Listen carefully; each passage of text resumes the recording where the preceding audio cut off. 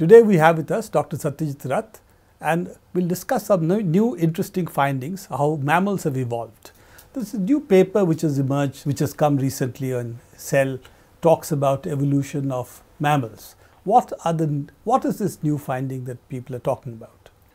It's nice for us to be able to talk about problems such as evolution, which may or may not have anything to do directly with science and public policy occasionally.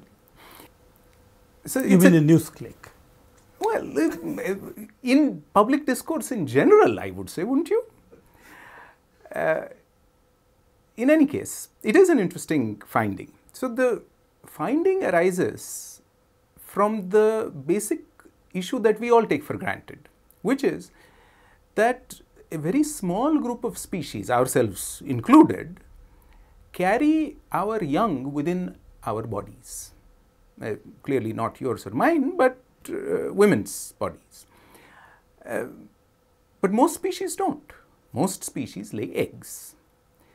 So when you think about evolution of body design, how the way bodies function and are put together functionally has altered over evolutionary time, this is a major transition.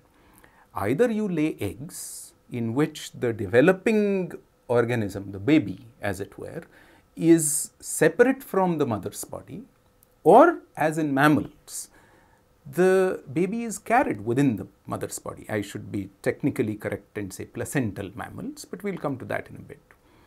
So, what are the consequences of such a design alteration? As with engineering principles, every time you make one design alteration for an intended outcome, there's a whole host of unintended outcomes that need to be dealt with. And really, what this paper tells us is how, over the course of evolution, one of the unintended outcomes of this transition has been dealt with. So, the unintended consequence of this transition has been that the baby's blood and the baby's tissues in humans or in proper mammals come into contact with the mother's blood, mother's tissues, and the mother's immune system. And most of the times, since the baby expresses HLA types, tissue typing molecules, where we know tissue transplant rejections happen, those molecules, those proteins, are inherited in the baby both from the mother and from the father.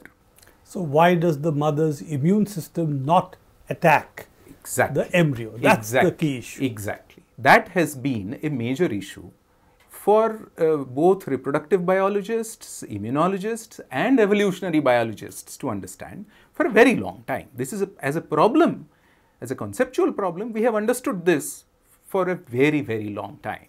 And a number of mechanisms have been invoked to explain how the mother's body tolerates what is effectively a foreign graft. The baby and the placenta through which the baby attaches to the mother's uterus is, in a certain sense, a half foreign graft. The mother's body for 9 months tolerates that half foreign graft, allows it to grow, and then at a certain stage allows birth to take place. There are two separate categories of problems. One is, how is the uterus engineered, how does the placenta form, and so on and so forth, and those are sort of nuts and bolts problems. The issue of why does the mother's body tolerate it in the first place, what are the mechanisms through which tolerance happens, has always been a problematic issue. So what this paper that you're referring to in Cell a couple of months ago by Samstein et al. Describes is an extremely peculiar finding. In our immune system, there are cells that normally suppress our immune responses to certain targets. So for example, we can all generate autoimmune, self-directed immune responses, but we have suppressor cells that normally don't allow us to generate those responses. And there is some evidence that at least in some chronic inflammatory and autoimmune diseases, these suppressor cells may be defective. That can lead to things like lupus. That can lead to things like rheumatoid arthritis, lupus, multiple sclerosis, diabetes. Many of these diseases have an autoimmune component that may involve these suppressor cells not functioning properly. So for a long time there has been argument that these suppressor cells are also involved at the placenta between the mother and the baby in making sure that the mother's immune response doesn't function against the placenta and the baby and the fetus. So people have made this argument for a long time. Now one can argue that if that is the case, then in animals which don't have these suppressor cells, pregnancy should not happen. And that's not what happens. Instead, the finding is a little more peculiar. The finding is that when you create suppressor cells, when the immune system during its development creates these suppressor cells, it creates two kinds of suppressor cells. One are suppressor cells from the beginning, from when they are generated as suppressor cells.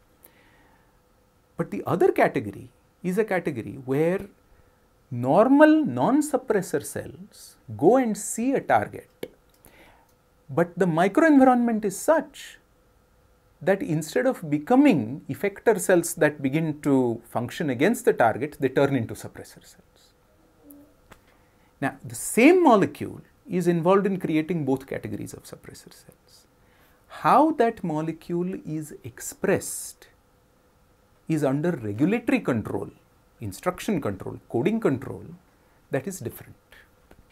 And obviously, the switch for expression is a different switch. So in the cells that are born as suppressor cells, a different switch is used for turning this molecule on.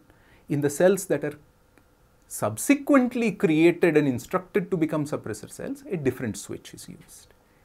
What Samstein and colleagues show is that only in placental mammals is the second switch available in the genome. Okay. So the first switch is available in everybody, but the second switch is available only in placental mammals. Now that is a dramatic finding. In the first place, because remember, marsupials are sort of betwixt and between egg-laying mammals such as duck-billed platypus and so on and so forth, versus true placental mammals like us. Marsupials don't have the second switch, they only have the first switch. Whereas all true mammals have both the first and the second. All those who have placental mammals have the first, the second switch. And the second switch which is involved in suppressing the mother's immune system in a way that the embryo is not attacked. Correct.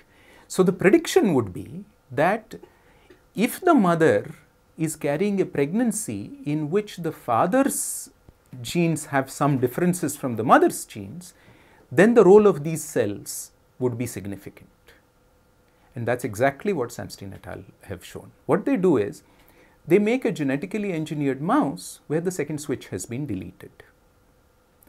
Now, these mice of this strain, if the females are mated with males that are genetically identical to the females, then the pregnancy is unaffected. But if the females are mated with males that are not genetically identical to the females, those pregnancies tend to fail much more if the second switch is not available. And even if they don't fail, the birth weights of these mice are much less and so on. Correct. Which would seem to indicate that the immune system is still attacking the embryos in some way or has not been fully suppressed. Absolutely. And this happens even though the suppressor cells obeying the first switch are present. They don't seem to be good enough to mediate protection of the fetus. What is required for protecting a non-identical fetus is the second switch and the cells that are generated as a result of turning the second switch on. Now, this is quite extraordinary because it has two implications. One, it says that when evolution happens, there are large building blocks of design alterations that take place. And here is one major building block that has been altered. And very commonly during evolution, these building blocks seem to be carried by viruses. Viruses that get integrated randomly into host genomes seem to carry fragments back and forth. So remember, in GM crop related discussions, this issue of horizontal gene transfer very commonly comes up. Can non-species transfer genetic material to other species? When we discuss bacterial resistance to antibiotics, we repeatedly discuss horizontal gene transfer of antibiotic resistance genes between bacterial species. Even in us, horizontal gene transfer by viruses of this kind seems to have happened. And it is instructive that many of the major features of vertebrate and mammalian body design control are located and have sequences that seem to indicate a viral insertion. So it's almost as though viruses have inserted something randomly, and during evolution it has been accidentally found to confer a certain set of properties that have led to better survival and speciation. So, Satyajit, that opens up a completely different question, that incremental evolution can take place through really small mutations taking place in a species. But if a major structural alteration takes place, then it is likely to be this kind of insertion. Is that a possibility? Well, it's certainly one possibility. I don't think there is any evidence for us to say that it is the possibility. So at the moment, it remains a curiosity that many of the regulatory features seem to be virus insertion related. But apropos of what you said, it's interesting that many of these insertions are major game changers in design terms. They are not incremental in the sense of changing only one small thing. They change a large set of downstream consequences in body design. And that again is interesting. Well, that's the other issue. When you have incremental changes, then the large logic of evolution, small changes, fitting into the environment takes place. When you have a major structural shift like this, some of it can survive, most of it will not. But when it does, then the changes are likely to be such that they would not be just one small change, but a set of changes, not just something small having changed, but a large number of things having changed. Some of them would give evolutionary advantage, some of them are just contingent. Would that be right? Oh, absolutely. So two separate issues related to that. One, this notion that during evolutionary history, it's possible that we've had long periods without major structural change leading to speciation, and then short periods where lots of speciation with large structural change has happened, fits very plausibly with what you just said. But it's also true that sort of byproduct baggage of evolutionary history is clearly inherited alongside the advantages that confer survival. And in that context, the Samstein et al. Paper is very revealing about something that the authors don't quite, I think, discuss. And that is, when they mate a genetically identical pair of male and female, whether the second switch is present or not doesn't make any difference, true. But the failure rate of pregnancies in such a situation seems to be a little more than the failure rate of pregnancies from a non-identical male and female pairing. So it's almost as though non-identity carries an evolutionary advantage, and in order to allow non-identical pairing to survive, this second switch has been terribly useful for us. I'm just going back to the other issue, which was one of the major battles between evolutionary biologists. Gould in particular was the one who proposed the hypothesis of spandrels and contingent evolution and so on. The other said it's bogus, that's really everything happens by, effectively an incremental evolution hypothesis. So this would seem to indicate that Gould had a point in what you were saying? Oh, absolutely. So I'll give you an example of this particular cell type itself that fits this. These are cells that are clearly useful for successful pregnancy where the mother and father are not genetically identical, which, as you know, outbreeding has evolutionary advantages in terms of species survival. But it turns out that these are cells, these particular cells, second switch dependent cells, are also cells that allow us to strike a harmonious balance with, for example, the microbial communities that live in our guts. That second switch being absent has consequences not simply for pregnancy, but also for gut homeostasis and gut balances and gut equilibrium. Clearly, our gut contents protect us from a number of truly pathogenic bacteria. They also provide a certain kind of nutritional backup for us, whether by making vitamins, whether by making certain kinds of nutrients more accessible, and so on and so forth. And currently, there is a great deal of interest in how our gut microbiota may actually be controlling a variety of our physiologies, ranging from obesity to diabetes to mood changes and so on and so forth. We are what we eat. We are what our gut contains. And it's possible that these cells have helped provide a much finer control for calibrating ourselves with our gut contents than non-placental mammals have.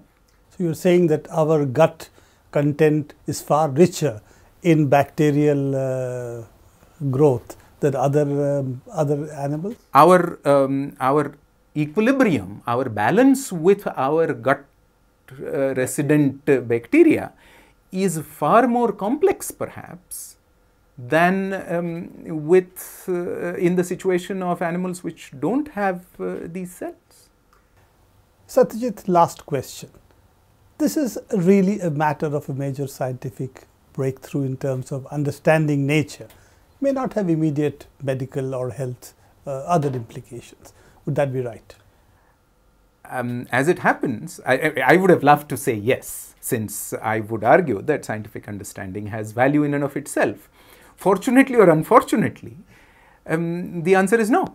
We actually have a situation where this finding, in addition to being meaningful in purely scientific, if you like, ways, may have consequences for our understanding of human pregnancy failure.